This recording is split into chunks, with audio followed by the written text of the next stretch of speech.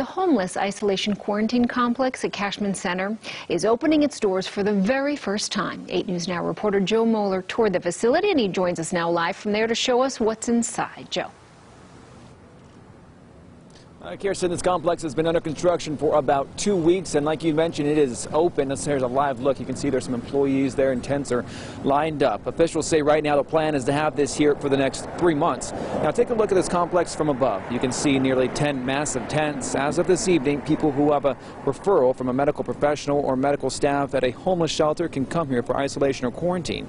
There are 3 different areas. There are quarantine tents for people who may have been exposed but do not have symptoms. There is an isolation symptomatic tent for people showing symptoms but have not tested positive. The last area is the isolation confirmed tent. That is for people who have the virus. This is the first observational acute care facility for the homeless in the country. So we were breaking ground as we're going through and doing it. So we didn't know exactly how many beds we could put in there. We knew it would be at least 350, but our goal was always to try to get us higher than that. The staff will also be testing patients for the virus through blood antibody testing. That will let them know if the patient has been exposed within the last 3 to 5 days.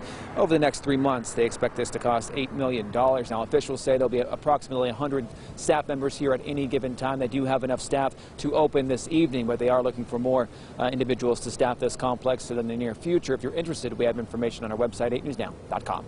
Reporting live at Cashman Center, Joe Moeller, 8 News Now.